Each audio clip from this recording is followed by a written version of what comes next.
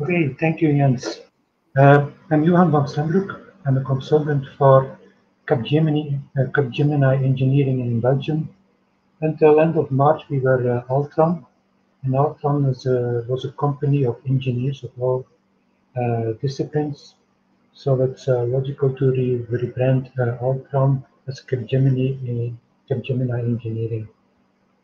I'm from the Flemish part of Belgium, so that's why my name sounds more German than French.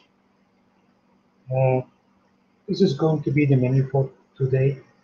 So first, so we have 9 courses. First is a short introduction to Corolib. What is Corolib? Then a very brief introduction to C++ coroutines, only 4 slides. So if you know coroutines already in advance, it's going to be a short repetition of what coroutines are. If you don't know coroutines yet, that brief introduction is too short to explain you in detail what coroutines are, but it should give you an idea. And it should be sufficient to follow this presentation, even if you don't know coroutines in advance. Then an introduction to asynchronous and synchronous distributed programming, because it's going to be the main lead of today, the difference between those styles.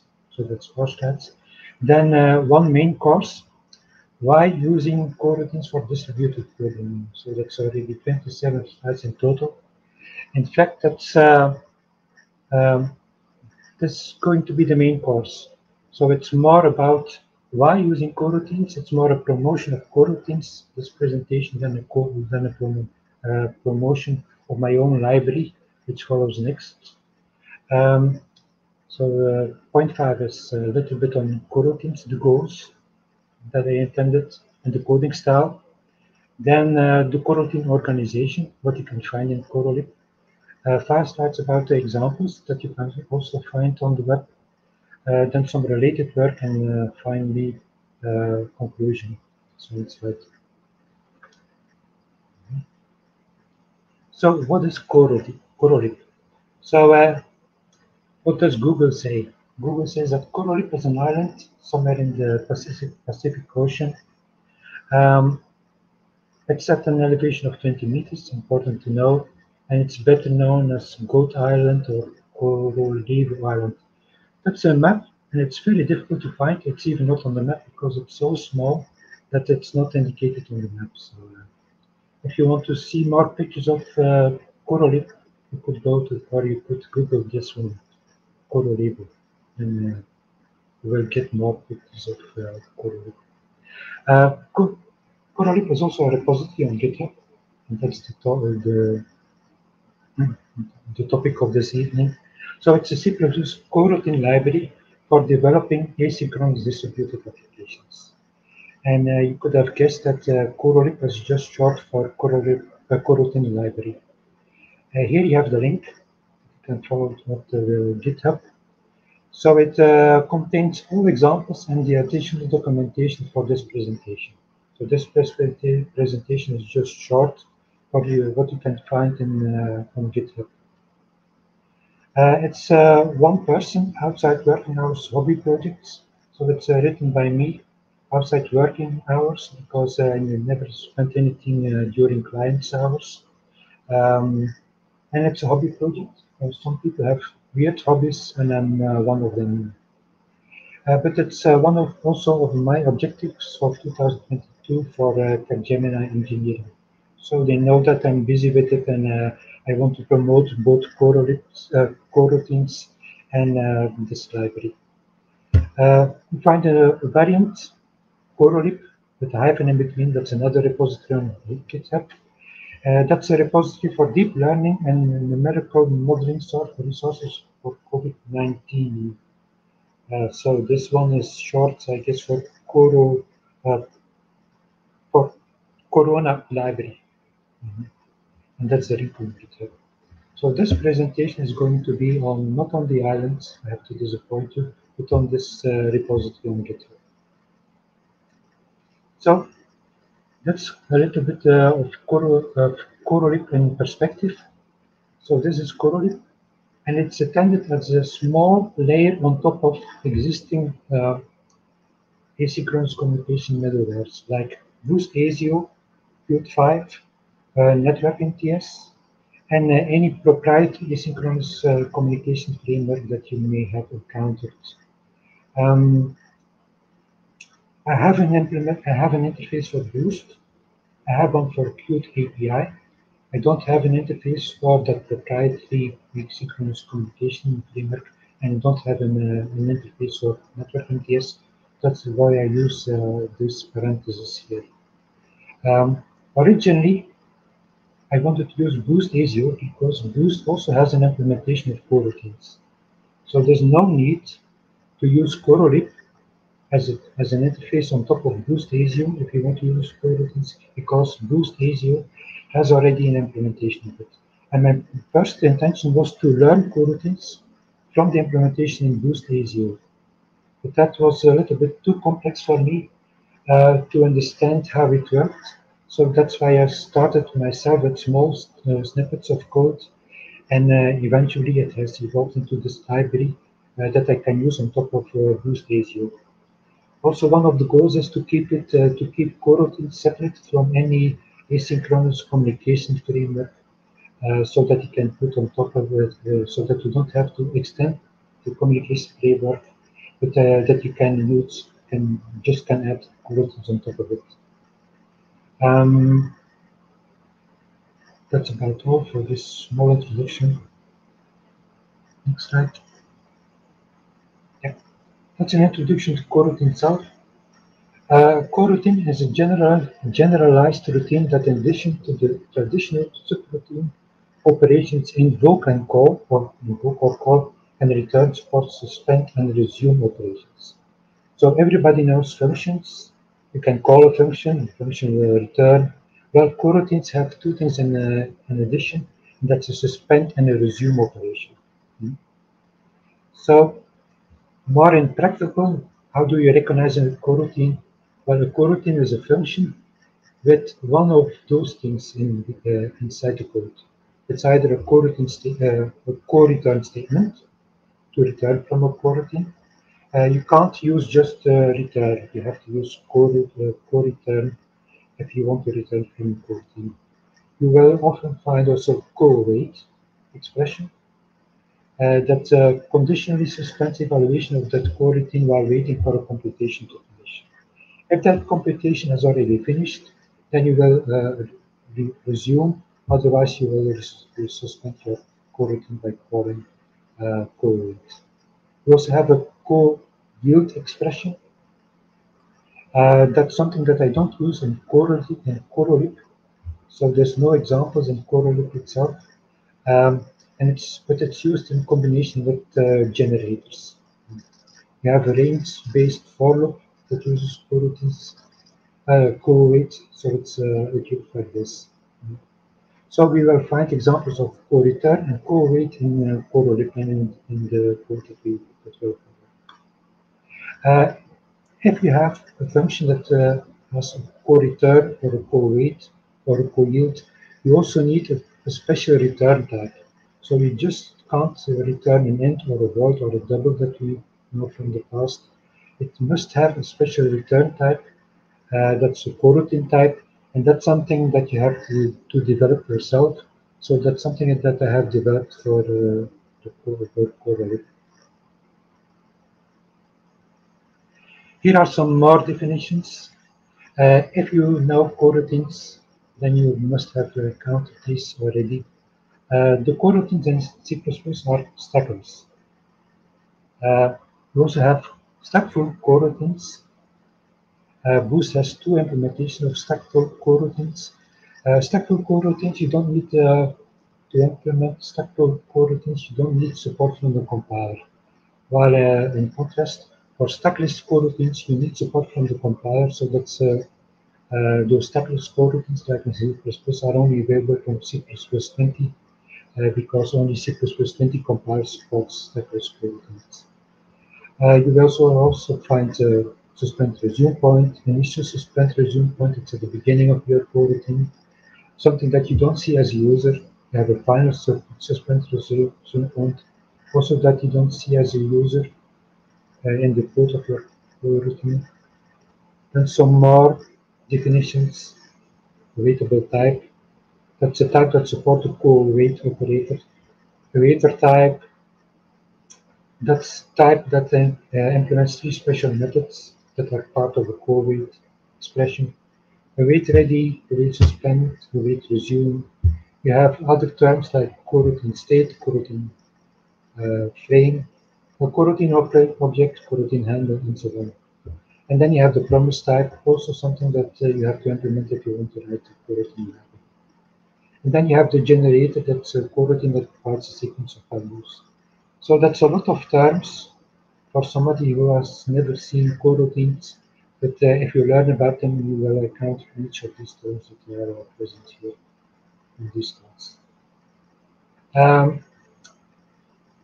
I made small comparisons between function, coroutine, thread, and process. Everybody knows functions and processes. When I first learned about threads, it was something magical to me. It was like something in between a function and a process. And then when I learned about coroutines, that was also something magical, but it was something in between a function and a thread. When I first read about it.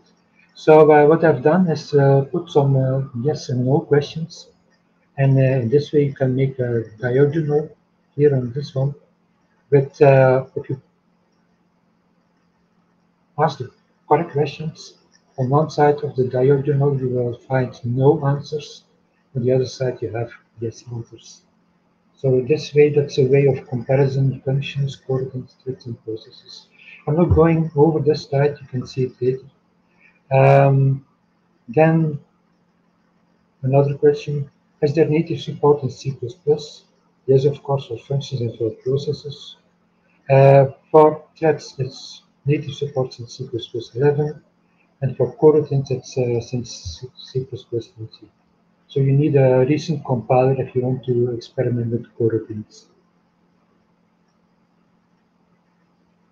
Next type in the menu, that's the major course for this evening. No, not this one. First, a brief introduction to distributed programming. So that's my definition. A distributed system is a set of communicating programs running on computers or computer nodes in a network. I guess everybody can live with this definition for this presentation. There are some communication architectures like client-server, and my examples are basically client-server examples that I use. I have a history and background in Corba, so I'm still influenced a little bit by Corba in what I'm doing. I'm also a fan of privileged subscribe architectures like you have in DDS, Data Distribution Service, or in ROS, the robot operating system, or in UART that's used in drone software. I found more reason or to write coroutines on client-server applications and for publish subscribe. So I have only have examples of client-server applications that I use in combination with coroutines, not yet of publish subscribe, or at least not at a big extent. Then we have some programming styles, remote method invocation, or if you just use functions, remote procedure call, message communication, which is at a lower level because the RMI, remote method invocation, is always implemented in terms of messages, one message going in one direction, and then the other message going in the other direction. We have protocol stacks, TCP/IP. So what I'm using is TCP/IP programming, so that my distributed application, I run them on one machine. Just using TCP/IP to go back. But you could use Bluetooth, USB, and so on. Something about synchronous versus asynchronous communication, because that's going to return all over this presentation. So when we talk about synchronous, asynchronous, the word chronos is in there. That's a Greek word for time. So I've seen many definitions, or of synchronicity or asynchronous applications, but nobody explains what they mean, especially not in terms of time. So synchronous means at the same time, asynchronous is not at the same time. So in terms of synchronous communication, mapping to what it could be, what it could mean in terms of time, that to me means that an entity waits internally for information from other entities or from an environment. If it does wait internally, then we have a synchronous communication. So with internally, I mean inside the application itself or inside the library or a framework that is called from that entity. So waiting for information from the other is kind of synchronization with the other. So if you wait for the response to a request, uh, or if you wait until the other application starts processing your request, that's a kind of synchronous communication. It's a natural start for remote method invocations because those remote method invocations, they look the same as a local method invocation. So there's sometimes no difference at all between a remote method invocation and a local method invocation. So that means you can write programs with both mixed, both local methods or local functions that you call, or remote functions. You don't even have to care about. It's the same style. It's a fast way of writing code. Uh, Very natural to write it like that way, but it has one big disadvantage, and that's those applications get. So while waiting for a response from the other, your application cannot respond to the other inputs that it may receive. And for some systems, well, it's just a little bit annoying because you have a slight delay, but in other applications, it's totally unacceptable. So people have been looking for different solutions for that. And one solution that you find is the use of asynchronous communication, where your entity cannot wait inside internally for information from other entities or from its environment. So this way, there's no obvious communication between applications and the system because you never wait. You just receive a request from the environment or from another application. You do your thing, you send out the request to somebody else, and then you return to a central point where the application can act to respond to new events from the environment or from other entities. So this way we have again restored reactivity. Your application will always be ready to accept inputs from others, either solicited, that means you just send a request and then you wait for the response, or unsolicited, that means you just wait for somebody to ask you to send you a request. But for implementing RMIs, it's a very unnatural implementation. But we will see with examples coming later in this presentation. So that's the definition of synchronous and asynchronous using the concept of time. Now, there's a possible solution to solve the reactivity problem, and that's to run RMIs on a dedicated thread. So suppose you have a very complex algorithm with RMIs, you have implemented it in a synchronous way, but you've seen that your application cannot respond to others. So one possibility is to run that complex algorithm on a separate thread, and then you have another thread that can respond to inputs from the environment. And in many occasions, that's a good approach. It will be sufficient. You don't have to cut up your original application into a asynchronous application. So if that solution is sufficient for you, you don't even have to look maybe at coroutines as a solution because you don't even have problems with the implementation of asynchronous applications. Of course, with threads, you can have problems. If you have multiple threads, they have to communicate. You have shared variables. These are all things you have to deal with. If you don't want to use threads, and you still want to have an asynchronous application style, but with a natural style, then you should have a look at coroutines. And that's something we will see in the next points. Um, One problem also with asynchronous styles is that you have so many of them. So with the synchronous style, there's only one. That's the remote method invocation. Looks like a normal method invocation locally. But with asynchronous styles, I have seen so many, and there are probably many that I have not seen yet. So the base pattern that you could see with asynchronous communications is that you have a client that's going to register a callback function for every request that it sends to a remote object.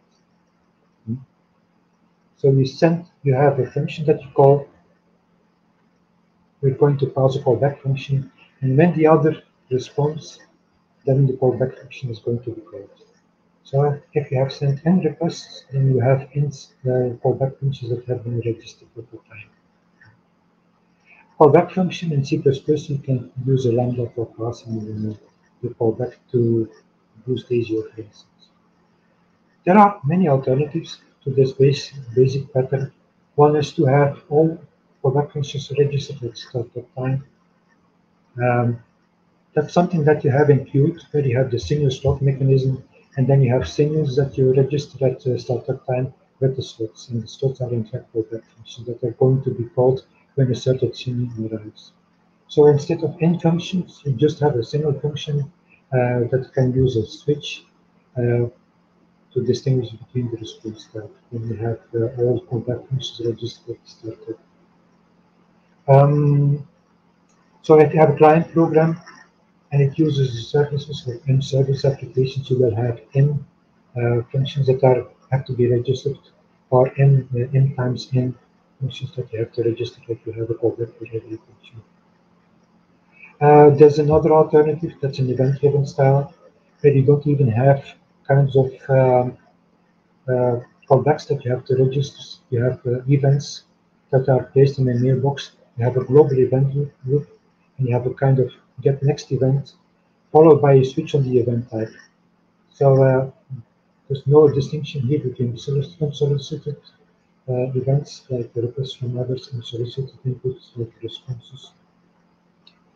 And you could say, in fact, that's the corresponds to the use of one big callback function. So all these patterns are a little bit related in the sense that you can transform one to the other.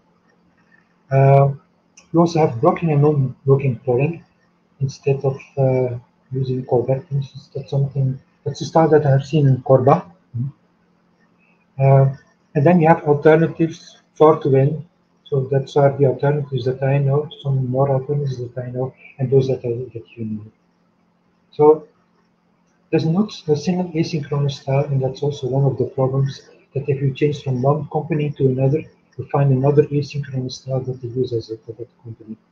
So the question would be, can we replace all these different asynchronous styles that have the advantage that they are reactive, that the application is always reactive to the environment, by one single superior style?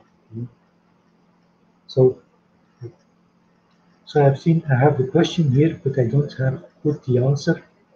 But you can see the same evolution in C#, where they have originally the asynchronous pattern, then they have the event-based asynchronous pattern, and then finally, because they were not pleased with the two previous patterns, they introduced what they call the task-based asynchronous pattern. And in fact, that's the coroutine approach from C#. And really the same answer as in C++. The coroutines could replace all previous styles of asynchronous, all previous asynchronous styles that are listed here, or that you may have encountered. So, why use coroutines for distributed programming? So that's the big menu, the big course for today. So, I use C++ coroutines to write distributed applications using a synchronous style, but behaving in an efficient, responsive asynchronous way. So that's why I have introduced synchronous, asynchronous in the previous slides, so that you have an idea of the difference between those and what I mean with the synchronous style and an asynchronous style. So coroutines, they offer the advantages of both styles while not introducing any major disadvantages. That's something that I claim and that I want to demonstrate in the next slides. So the callback functions that we have seen in some of those asynchronous tasks, they can be hidden inside the coroutine library. So the application writer will not see any callback functions anymore. He will see, well, he will use a synchronous style like it was with the RMI. And I can also use C++ coroutines as an alternative to threads.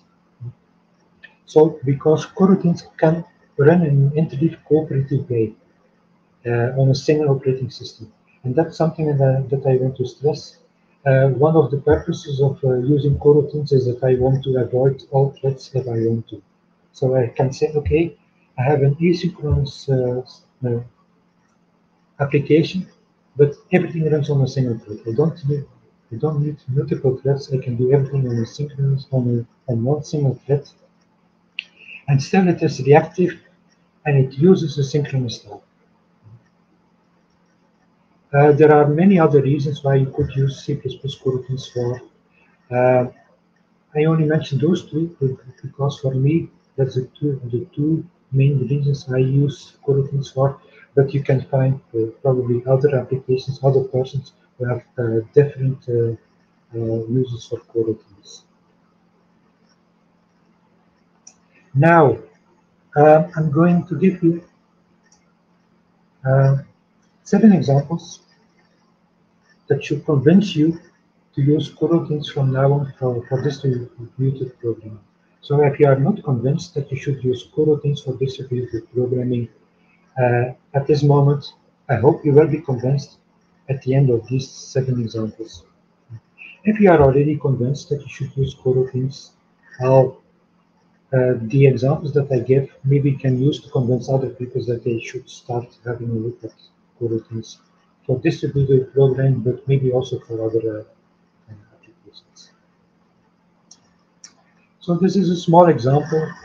It's the smallest I could think of because I wanted to put a synchronous version and asynchronous versions of the same program and the coroutine version on one slide.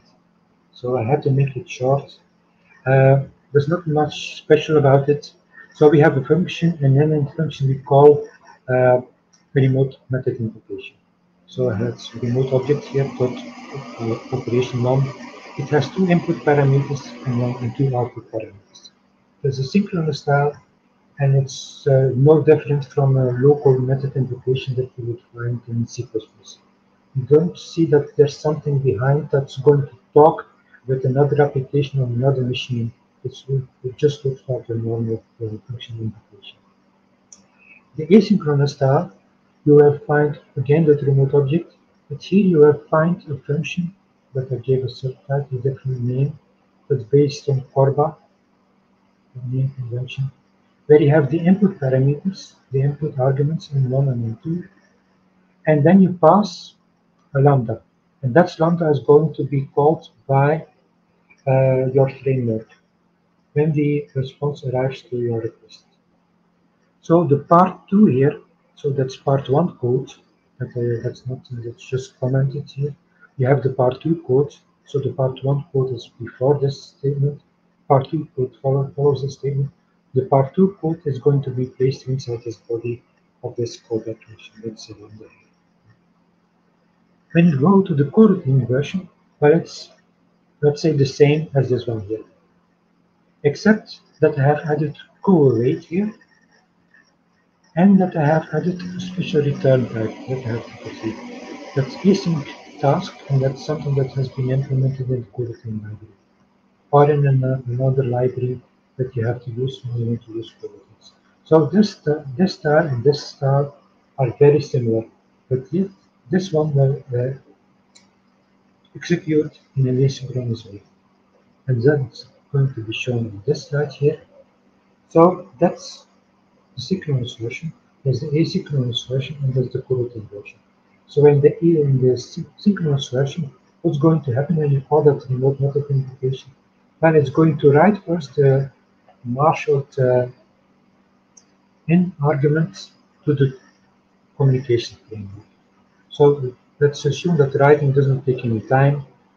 The reading is going to take something that you can't predict. It depends on the other one, writing your request, and then the time it takes to read your response, to send the response to you. So here internally, this remote method invocation can block for some time, and it can be a few seconds.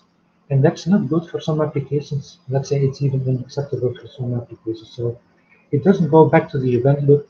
Here internally in your application, you're blocked until the other one has sent your response. When you apply the asynchronous style, it's a little bit more complex. So what has to be done is, well, it corresponds to what you see here on this slide. You're going to split your function, your original function, into two parts. You have your part one, then you're going to start your method invocation, and then you have a second part that's going to be registered as a callback function. So first you're going to write again to your communication framework. Then you're going to start your read operation. You're not going to read or do a blocking route. You're going to start your read operation and register your callback function. So that's what's happening here. After you have done that, you're going to return to the main event loop. And here in the main event loop, your application can process any other inputs that are waiting. Or finally, eventually, it will receive your response. It will pass this as an event to your communication framework, and this one will call your callback. So this callback here is going to be called, and that's happening in your asynchronous implementation. Coroutine version is not that not that very different from this one here.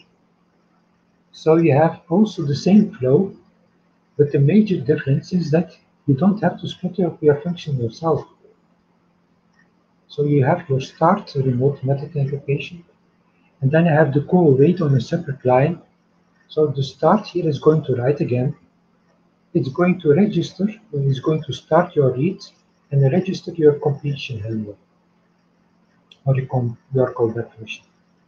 Then when you perform the co-await, it says, okay, I don't have an answer yet. And here it's going to suspend.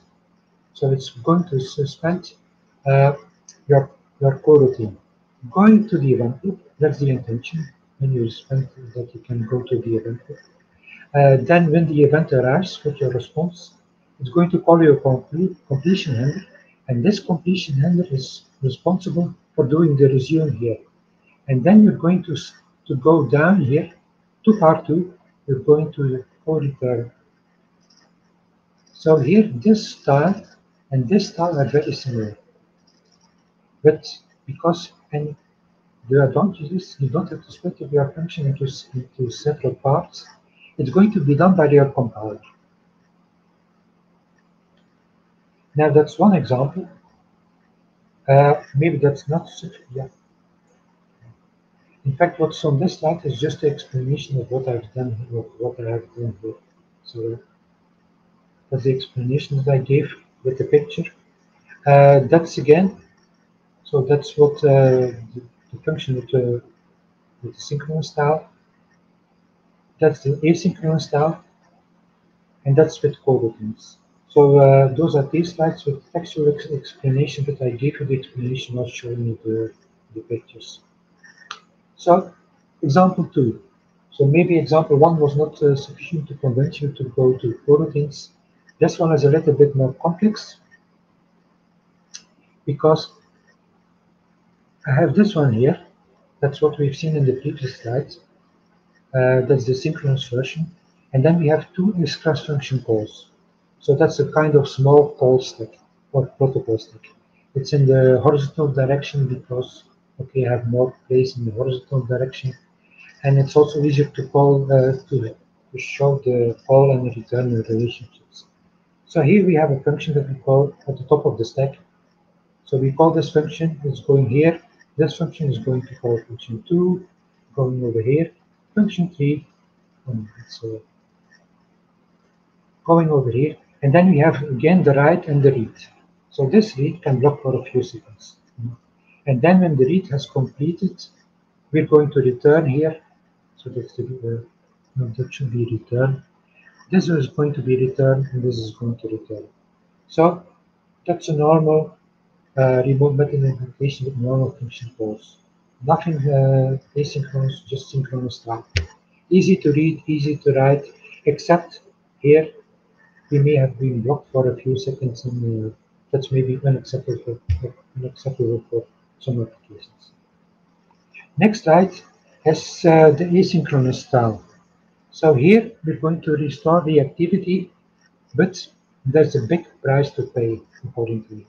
So we have this split up already of the function 1 in two parts, function 2 in two parts, and also here. So this part we have already seen on a few slides before. So we're going to call this is going to call function 2, this is going to call this function. Here we have the write again. We're going to start the reading and register the callback. And then we're going to return from here to this function, going to the event loop, and eventually we'll get an event with a response. We're going to call this callback function. That's what we've seen a few slides before. But now what we have to do is also to go back from here to this function, because this part also has to be accomplished. And we have to go back to this one here. And that's more complicated because these functions have returned, and this function didn't know where it has been called from. So what can be done, or what has to be done, is when you go in the forward direction, is that you pass information from one layer to another layer about the function that has to be called back. So you're going to register in that information about this callback function. You're going to pass it to this function. This function has to pass it to this one here, and so on. So that this one, when this function is called from your communication framework, it can call back this function, and it can call back this function. So that's something you have to implement manually yourself. Something that, yes. Johan? Yes? Your mouse pointer is not visible, so maybe sorry. Yes. Refer to the function name. Yes, okay. Okay, yes. So sorry, I thought my mouse was visible. So we had under function 3, we have the callback function that's called, and that's the callback function. Under function 3 has to call the callback function under function 2, and then again to the callback function under function 1.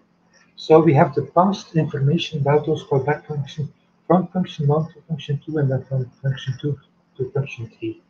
Otherwise, we can go back in the direction from right to the left. And that's something you have to implement yourself when you do asynchronous when you use the asynchronous style. Now, the next one is with coroutines. And here, the passing of information from the left to the right and from the right, so that the right can go back to the left, is all done by the coroutines implementation. You don't have to provide information yourself when you call from coroutine 1 to coroutine 2, or from coroutine 2 to coroutine 3. That's something that's going to be handled by your coroutine implementation and by the Corolib library in this case. So you can use a very natural style without worrying about passing information about callbacks from one to the other. In fact, at your application level, you don't see any callbacks anymore, because the completion handler that you see to the right is in fact something that's part of the coroutine library. So you don't have to write your completion handler yourself. It's internally in the Corolib library. So that's the style you can have with coroutine when you use coroutines. It's very similar to the style of synchronous application, except that going forward and backward is all done now by means of suspend and resume. So in the middle, at the call wait level, you see suspense going from the right to the left. And you also see resumes going from the right to the left. When you do it with functions, you only have calls and returns. So you have to do everything that calls and returns. Here you have the suspense and the resumes that's doing the hard work for you.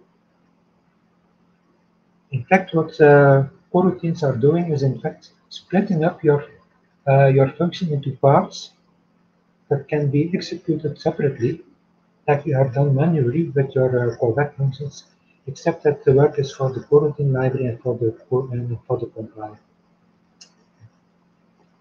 So that's the explanation of the previous 3 slides. The explanation in words, a little bit small. What you have seen passing information from the left to the right. It's something that you also see in driver stacks when you have verbs in the Windows driver model. That's passing information from the top of your stack to the bottom, so that it can go back from the top from the bottom to the top. Or here in my previous pictures, it's from the left to the right and from the right to the left. I have still more of these things. I'm at slide 29 or 70. That's it. So I'm have to speed up a little bit. That's another example, but here I have 3 remote method invocations instead of 1. This code is in the coroutine library as one of the examples. It's under a subdirectory called while coroutines. So it's not only code that compiles, it's also something that you can run. So it's just taken from this. On the left, you have the synchronous and asynchronous style. The synchronous style. Here you have the asynchronous style. I need already more code because here you have 3 lambdas, and then but these lambdas are calling functions, separate functions. So this originally function 1 has been split into 3, in fact 4 parts. You have function 1, function 1a, 1a, function 1b, and function 1c. So that's something you have to do yourself when you write, when you want to convert this synchronous style to an asynchronous style. That's how it looks like when you do it. So that's the synchronous style. On the right, you have the asynchronous style, where you have to split up your original function in parts. So this function here is going to start the RMI, and then this callback function is going to handle the response of that start. It's going to call part 2, then start RMI, and then part 3, and so on. So you have to use some scissors to cut up your original function on the left to have those 4 parts on the right.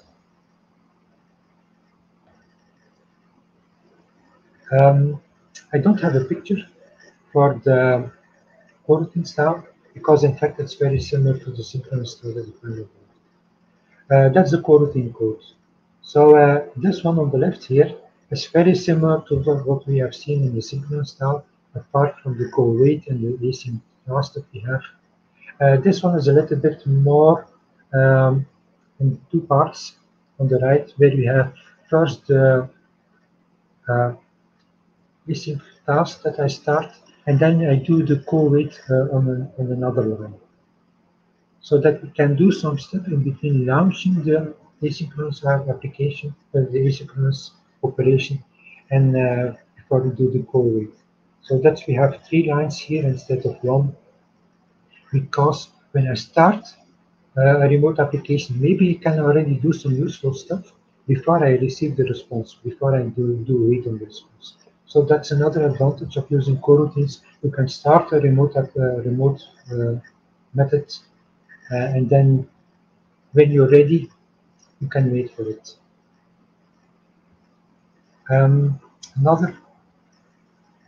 Here we only have the synchronous style on the left and the asynchronous style. Suppose we have a function with 3 remote method invocations, 1, 2, and 3. In fact, you could say you can start them in parallel, but with a blocking synchronous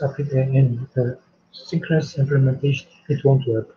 So the remote method invocation one will take 3 seconds, the other one 2, the other one 5, and so on. You have to add up those delays for each of them. When you start them in parallel or in an asynchronous way, you can start a remote method invocation You can start the second one, start the third one, and then when the reply is received, you can ask, okay, is the reply already received for the other two? And if you have received the replies for everybody, you go on with part 2 that you see on the bottom.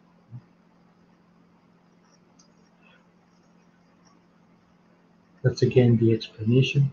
So you can gain a lot of time here by splitting this up, but the split has to be done manually yourself. You can do it with coroutines, and then to wait for the response of those three remote method applications, you have to use co-await when all, and that's something you will see in the coroutine library.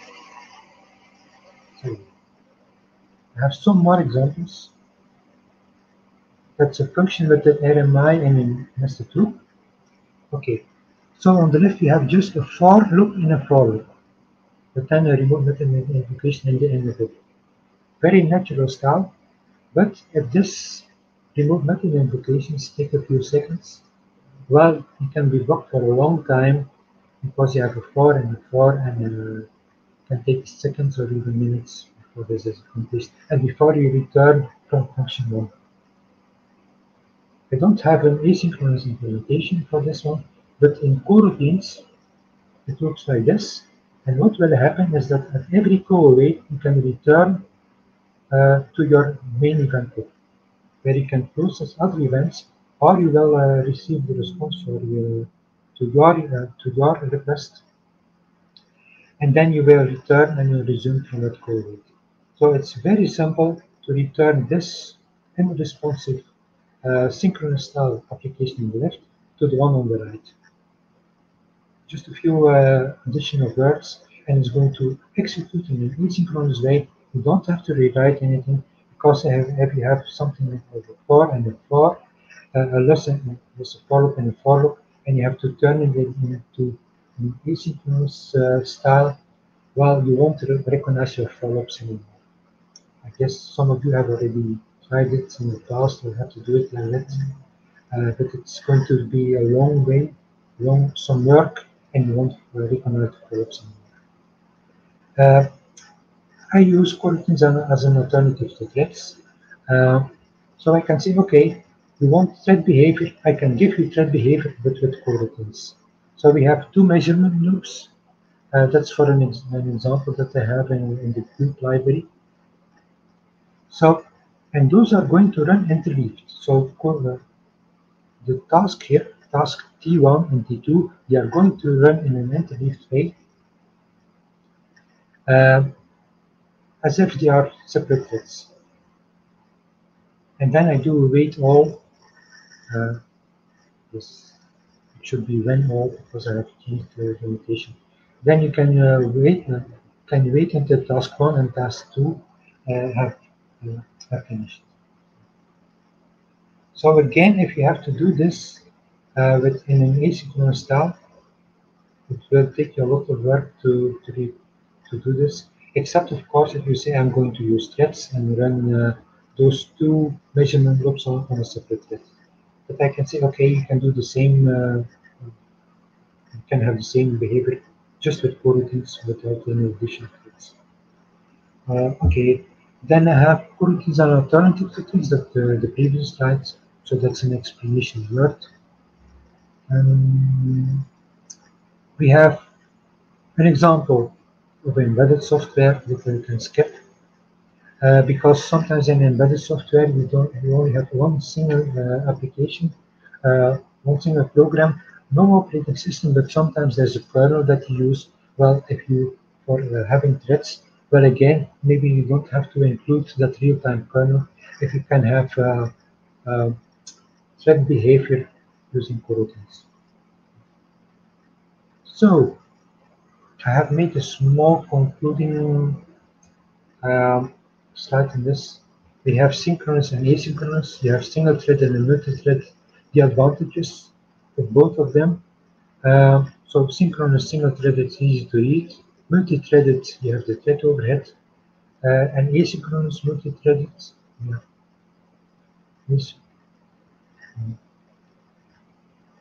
I just wonder what I want to do with this slide. Just make a comparison between those stuff. So that's about all. I don't know if you're convinced that you should have a look at coroutines to replace all those synchronous styles that give you a lot of work to rewrite from a synchronous style to an asynchronous style. Well, you can do everything with coroutines. And now we're going to see a little bit about Corolib. I still have only 5 minutes left, or a little bit more. So and now we're going to Corolib itself. So the goal of Corolib is to implement this coroutine library that can be used to write asynchronous distributed applications, but uses a synchronous style. So what we've seen in the previous pictures, that's the goal of Corolib. Keep your synchronous style, do a few modifications, but have a responsive asynchronous way of execution without having to rewrite your program. Also demonstrate that it can be used with existing asynchronous communication frameworks, like you have Boost ASIO or Qt 5, or any proprietary communication stack that you may have seen in the past. It's meant as something that you can put on top of it without changing your asynchronous communication framework, but by using that coroutine layer, you can rewrite your original asynchronous style application into a more natural synchronous style. Also demonstrate that you can use it to replace threads, because my goal is to say, okay, if I want to run everything in one thread, I can do it, and it's going to be reactive. I don't need threads to make my application reactive or to keep the original algorithm as it was. Also, I wanted to make it simple so that you can learn how coroutines work. So it's still simple enough to learn coroutines, even if you can also use it as a layer on top of, let's say, Boost or output. That's about the style I prefer. So we have a start operation. It's going to return an async operation object, so that's something you can find in the library. And then you can do all things that you need to do before receiving the answer. So afterwards, if you have done everything that and you need the answer, finally you can call the correlate, and then you can proceed. So I prefer the style above here in 2 lines instead of the one below, although you can use it the one below as well. You can put everything in 1 line, but if you want, you can just put it in 2 lines. The advantage is also when you're learning coroutines, you can see what this function on top is returning. So it's returning async operation. So you can look in the code, see how the async operation is implemented. Something that you don't see if you use the second alternative. You don't see what that proxy with that operation returns. You just have the correlate, but you don't see the intermediate objects. So both styles, they have pros and cons, but in Corolib you can choose both, whatever you want. In Boost, you can only use the second style, because Boost doesn't allow you to split it in 2 lines. It's something to do with private constructors. So that was a disappointment when I was experimenting with Boost. The first thing I tried was to split it into 2 lines to see what's the outcome of the first operation, but that's not allowed in Boost. So you have to put everything in 1 line with the correlate and the return value on the side.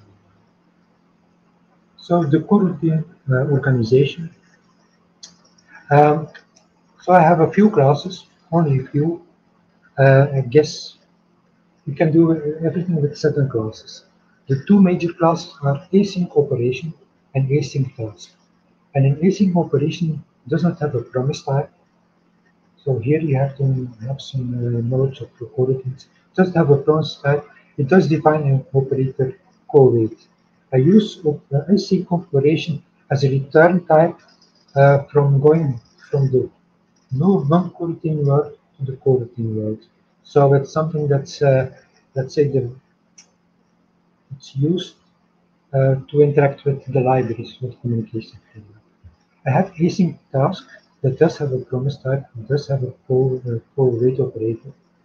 So that's something that you need to use in coroutines, as you don't have a coroutines. I have a one-wait task. It does have a promise type, but it doesn't divide operator call rate. It's a type. It's a class that I found in CPP Coro, but it was somewhere hidden in a bigger file. But I say, okay, it deserves a class of its own. It deserves a file of its own. So putting these in one diagram, we have async operation, we have async wait, we have one-wait task. So we see we also have a combination where you have no promise type and no operation call wait.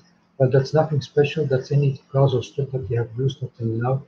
While here, one-wait task is using a promise type but no operation call wait. And then we have the waits, sync wait. No, it's a sync task. It's a sync task that using operator call wait and using promise type. So there's also some small errors in this case. We have when all, when any. That's something that you need when you want to wait for the result of multiple operations, or when you want to select the result of only one operation. Then we have auxiliary classes, so secondary classes that are still independent of using Q5. Those two don't use them directly, they are used in the implementation of when all, when any, async operation and async task. We have an auto reset event that's also not really necessary. I use it in some applications, in some examples, but you don't really need it. I have a semaphore, but it's something that can be avoided in C++20, because C++20 has semaphores on itself. And it's used, of course, in examples where I do use threads. And then I have a print, and dedicated print that's going to print the logical thread ID, so that you can verify that that I can verify that I'm only using one thread when I just want to use one thread instead of multiple threads. Okay, we have then the communication classes. That's communication class boost from service. That's a base class. In fact, it's still independent of boost. We have Concore. That's the common functionality for client and server. So we have writing, start reading, start timer. We have client, communication client. So that's going to start from doing start connect, and we have the server side that's doing the start accept. So typical things you can expect from client and server applications, where you have the client has to connect to a server, and the server has to accept your connection. Qt 5. There are some classes that they use that are independent of coroutines, the TCP client, the TCP server. So that's Qt 5, but no coroutines. We have the TCP client Go, so the Go stands for coroutine, and here I have added coroutine implementations. I'm going to take maybe 10 more minutes. Is that okay for you? Yes? I want to explain. I'm going to explain the basic pattern that you will find in the codes. So something that repeats itself and that's useful to see. So on the left you have an async operation where you do start reading. On the other hand, on the other side you have a start reading implementation. So the start reading on the left is very short. It's going to call the function on the right, start reading implementation. And this one you will find typical boost. So you have boost ratio async read until, where you're going to pass your lambda function. So the lambda is on the right, and it's independent of any application logic. What you will see in the lambda is that it's going to call back, or is going to set the result in an async operation object. So that's what you see in the level here and the yellow on the right. It needs a pointer to async operation object, on which it can represent the result and on which it can call completed. So we need a pointer in the lambda function. And there I had the problem that on the left I declared an object, async operation, but I can't pass the address to the start reading implementation function. Well, I can do it, I can pass it, but when I pass it to the lambda, you see that the function on the left, the start reading, will return. So the address of the object, the ret object, return object, will change after it's returned. So I've passed, when I would pass the address of that ret object inside the start reading implementation, it will not be valid anymore in the lambda. So the lambda, when it's called by the boost framework, it will have an incorrect address of the async operation object. So what I do, instead of passing the address directly, I have an index into array. So with the get free index, I get a free index that I can pass to the lambda, and that index is going to be used because that's to find back the address. So what we'll see here, so that's an explanation text. The problem that I just explained, and that's the result here for the solution. We have the async operation here. So on the right, we have the lambda. This is going to go completed on that async operation. And that async operation object is going to resume the coroutine, alt co-awaiting it. I can't use the address directly of the async operation object. So what I do is I use the index into array on the left, and that index and that array has a pointer to the async operation that you see on the right. So that's the way to go from the lambda via the index into an array to the address of the async operation.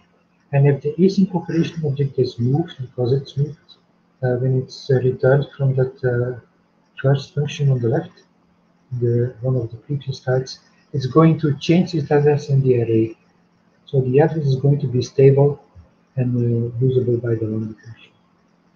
So that's what I want to explain with this pattern here that you will find. It's going to be repeated in the code of the Corolib. It's always the same pattern that's returning. You have the index, but the reason why I use this with an index is just because of the problem that I had when that async operation is moved. When the this function here that starts reading from something else. Okay, that's all about a little bit about the internals of the Corolib library. That's the pattern that's returning. I have examples. That was already rather short from the beginning.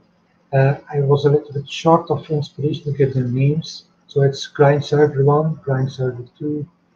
So those are the example libraries that you can use, or the example applications that you can use. Client server 11 is because of Qt, so I made a jump from 4 to 11 because here the first four are using Boost, the other ones are using Qt. I have some examples, various Boost and various Qt, that are using timers, but it's only a single application, so it's not client server. And then I have some smaller examples not using Boost or Qt, but smaller. They are small, but there are many of them. We have the tutorial, and that's something that you can use without Boost and without Qt. So you don't have to install Qt or Boost. You can run you can build the tutorials without these libraries installed. And it's something that if you don't know coroutines now, you can use Corolib together with the tutorial to learn about coroutines. That's the intention. Why coroutines? In fact, those are the examples that I used in the previous big chunk.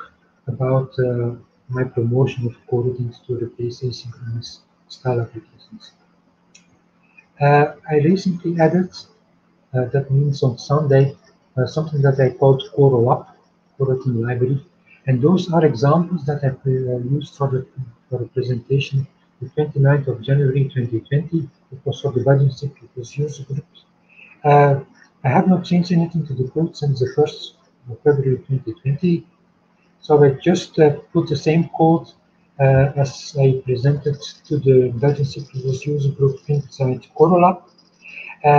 One thing is that every example is complete in the sense that every code that you need uh, is in the simple and the single file. So there's going to be some repetition between files, but if you want to study how coroutines work, well, you just need that file, and that file will show you one complete example of of using coroutines in one or the other. It was also the basis for developing Corolib. Here I have some fancy examples of my application, two applications. I have a strange notion of fanciness. So that's fancy because it's using 4 command prompts. The less fancy examples use only 2 or 1. So here we have an example of client server, one application. That's on the left we have 2 clients. In the upper right we have the client server, and then we have the final server on the right. If you look on the left, it's a little bit slow, maybe a little bit small, but we have here 00. So that's the thread number. So here I can prove that everything runs on one thread. Thread 0. So that's a thread, a logical thread number. So that's something to verify for myself that indeed I only use one thread because I only want to use one thread. So it's to demonstrate that indeed I achieve this behavior. That's client server 11. That's using Qt. So we have 2 servers on the right. I have to start because the client is using 2 servers, and it's going to run that measurement loop 40 on 2 servers. So the server on the upper right and the server on the upper right, and on the lower right. So on the left we have the client, and it's going to communicate with the 2 servers, and it's going to execute a loop in a loop, where it then from that in the loop is going to call the server. So some related work. I've made a small comparison between CPP Coro and Corolib. When experimenting and when learning about Corolib, I had a look at CPP Coro, CPP Coro, which is, let's say, the most famous coroutine library that I know up to now. There's a link to here. So I learned a lot of that. You can also use this one as a learning tool. It's much bigger than my Corolib, but it maybe is also more complex to learn. So maybe the starting point, because it's for learning coroutine, is Corolib because it's only very small compared to CPP Corolib. There are other reasons for other differences or other goals of both libraries. I wanted to use Boost as communication framework because Boost runs on both Windows and Linux, while Louis Baker was using CPP overlapped input output, which is difficult for Windows now. Then we have Boost ASIO comparison with Corolib. So originally I wanted to use Boost ASIO, but then I said, okay, I have to use one line. Go wait. Here we see it's not possible to split this one, the result co-wait async operation, into 2 lines. It was not, and I wanted to do this because that's also the style I've seen in C#. So that's why I started developing my own coroutines and Corolib. Then presentation of Belgian CPP user group. You can find the slides and also the code over there. Then some books. There's a lot of articles. That's a good reference because you have 5 articles. I've also seen that Jens shared it some days ago. There are some books. That's a book I have. about recently. Chapter 18 is on C++ coroutines. And then we have C++20, get the details, put the link over there. There are some other books, but those two books have chapters or sections on coroutines, and that book is important. Okay, finalizing. So that's my last slide.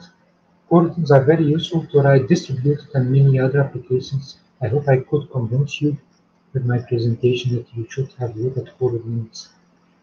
If you want to write or you have to distributed applications, they can lead to more uniform coding style among different types of applications. So if you have standalone applications running long-running complex algorithms, well, you could run them on a thread, but it's not necessary anymore if you have coroutines.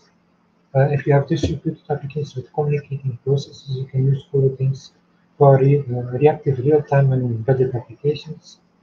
You can reduce the number of threads when you use coroutines. So my goal is always to use a single thread.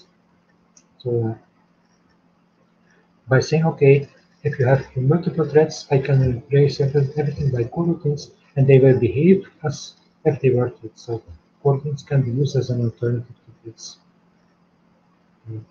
And they are fun. So it's a hobby project still. And it's a hobby because I still amuse myself with coroutines and what they can do. In my opinion, they are an essential part of the future of programming, and they should have been there already a long time ago. So I wish they were there already 40 years ago when I started writing software. Then maybe I would have not have seen so many different styles of asynchronous applications. So to me, everybody should learn and use coroutines from now on. So that was all. Sorry for taking more than 1 hour of your time. Thank you for your talk. That was really interesting and very good slides. I think we're going to change now to Hubido, to the room. Yeah. And then gonna, have answering any questions and going through your slides again. Very interesting presentation. Thank you, Johan. Thank you.